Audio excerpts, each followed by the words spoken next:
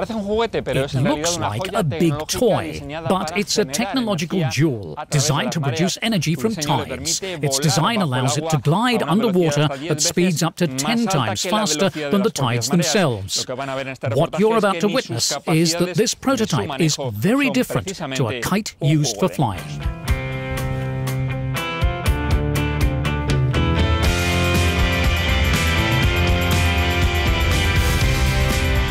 The sea inlet of Strangford Lough, Northern Ireland, covers 150 square kilometres. Its tides rise to an amplitude of 4 metres at speeds averaging 1.4 metres per second.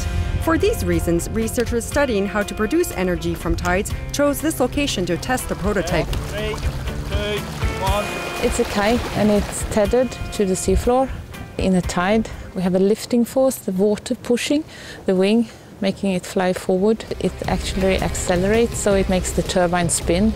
And then when the turbine spins, you produce electricity. The kite is heavily equipped with sensors and communication tools. Scientists from a European research project conduct tests to assess the best design and underwater speeds and depths, at which the kite can produce energy in more efficient ways. The flow speed differs as you look through the different depths in the water column, and we can capture that with the kite as the flexibility that we can change a few parameters and tell it to fly at a different height depending on where the nicest tidal flow speed is. Light but resilient materials and a fully hydrodynamic design allow the kite to travel underwater in good harmony with tidal flows at varying speeds.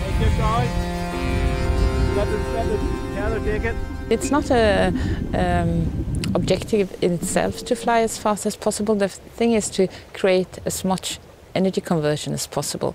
If you fly too fast, that will of course stress the system. You can have failures and faults and breakage and whatever problems. So you need to optimize the velocity towards the power production. Tests are taking place in a protected area teeming with seals.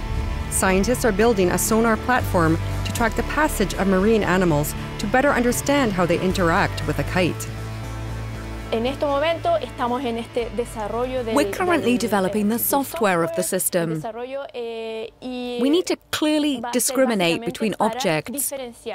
We need to clearly distinguish what's a marine animal from what may be an object drifting away with the tide.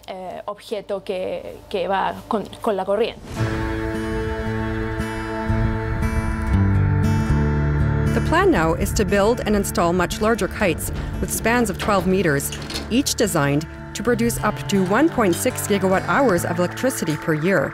Scientists are using these tests to further enhance the technology.